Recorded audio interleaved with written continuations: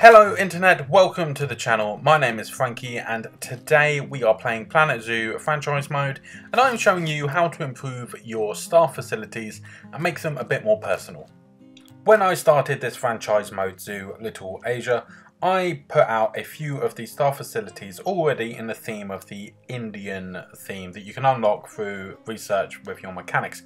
However, I feel that they take up quite a lot of space and I want to condense them and make it a bit more efficient in terms of the area that they take up within our zoos. With that in mind, I took some of the bare bones staff facilities, the ones that aren't decorated at all, and stacked them on top of each other. I then wrapped them in basic building components such as the brick walls and doorways and the ones that have the windows cut out. When it came to choosing which staff facilities I wanted to have in this building, I opted for the ones that are going to be used the most across my zoos. And that is of course the staff room and zookeeper hut. That's because every time I build a new enclosure for an animal, I will hire a new zookeeper and create a work zone for them that always needs to include a keeper hut and B, a staff room, and of course the exhibit they're going to be attending. So they are two essential buildings. And then I also added a research centre and the mechanics workshop because researching items through both of those buildings is something that I'm doing constantly when building a new zoo. So ensuring that I have multiple of those buildings means that I can have multiple vets or mechanics doing different research tasks at the same time. I stacked them on top of the larger buildings and started to decorate the large open area with some themed fencing. The idea was to have this area be maybe a resting kind of area for the staff. We've got a staff room downstairs. I kind of like the idea of them being able to go up to the terracey kind of area to have lunch or just take a break in the sun rather than cooped up inside. Part of the reason that I'm creating one building that contains several staff amenity buildings is that later on during my zoo build I can just copy and paste this building around the zoo, having it in the background where guests can't see but still being kind of aesthetically pleasing, still fitting in with the theme, and I don't have to remake a building every single time. Saving this as a blueprint later on will really help. Here you can see me picking some buildings that have already been designed from the Indian theme and just taking some inspiration from those, just looking at them and then going through the decoration tabs to try and figure out how I want this building to look. One thing that you can see straight away is that it's very flat. There are a lot of flat areas, so to break that up I'm going to use big slabs of concrete and pillars and stuff just to create kind of borders between sections of the building. For instance, under the fencing that I've put, I'm going to add a stone slab that will act as a kind of barrier separating those two different parts of the building. This very much is a case of jumping back and forth whilst experimenting with different types of decoration. I've got the game on pause for that reason.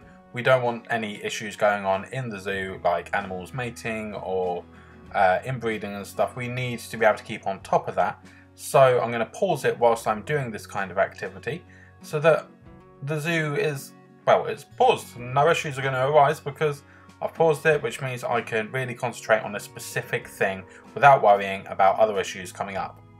I would also like to stress that you're probably going to make mistakes at this stage. If this is your first ever kind of building, well, I say building, if it's your first ever non-animal building, then it's likely to not look great, and that is fine.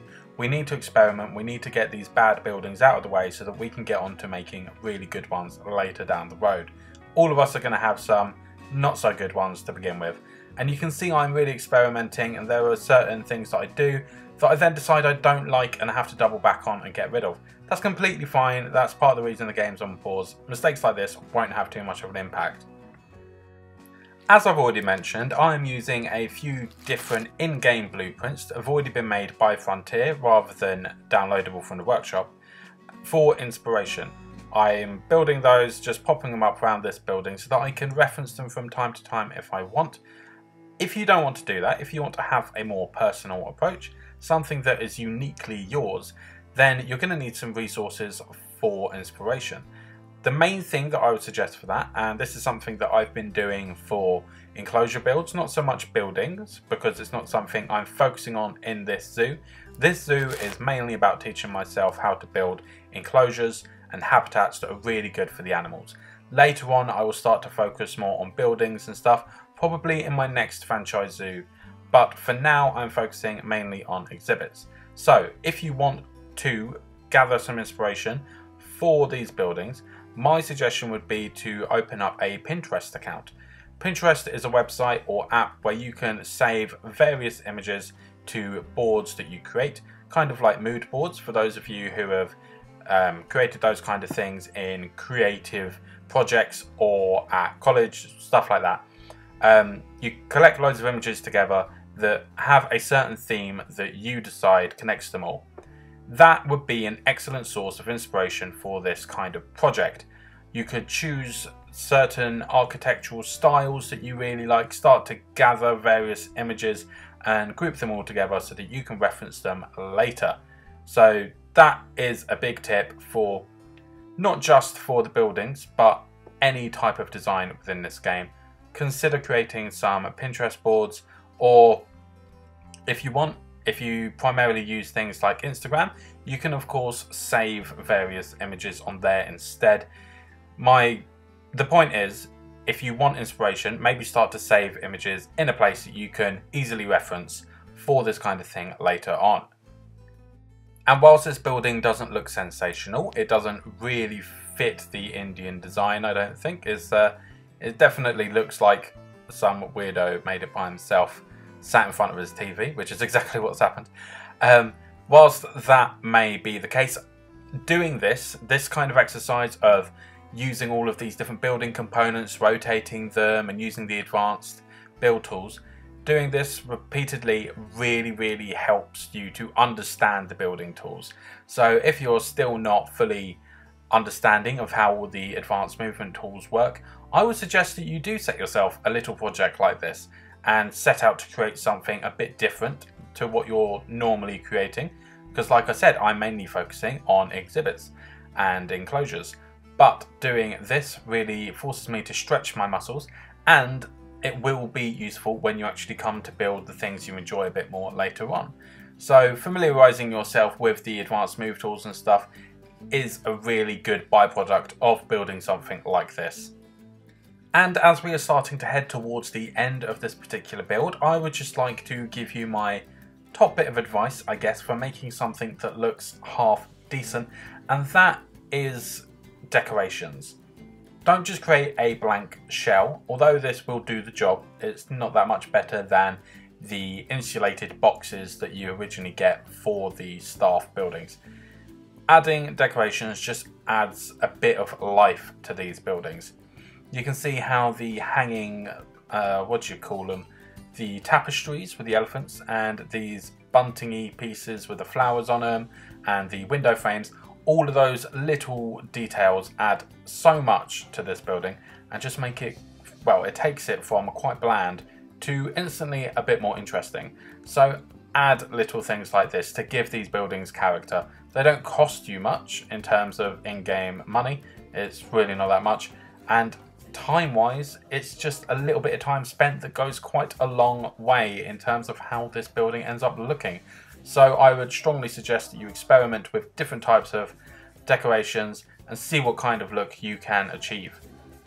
If you like the look of what I've done here and you agree with me that the Keep Hut, Staff Room, Research Centre and the Workshop are the most important buildings for your zoo, then you'll be happy to know that this particular build, this staff building, is available on the Workshop on Console Edition. So you'll be able to find it there straight away. It's live at the moment.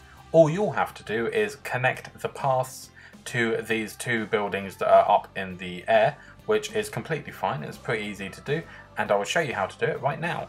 In the Paths tab with the work path selected, it should automatically suggest for you to join a path to one of these floating doors. Once you do that, I keep it to a very short length and angle it all the way around as far as it will go to a 90-degree angle, so that we can then connect the next door to this path, creating a lovely semicircle. From there you need to adjust the height of your path so that you connect it to the ground, and you do that by holding either square on the PS5 remote or X on the Xbox remote, and then you can change the angle at which your path is going. Here you can see it turned into stairs. Lead it to the ground, get it to the correct level, and then join it to any existing staff paths that you have. If you found this video useful, then make sure to give it a thumbs up and consider subscribing to the channel to see more videos like this turning up in your subscription feed. Thank you for watching, and until next time, I'll see you later.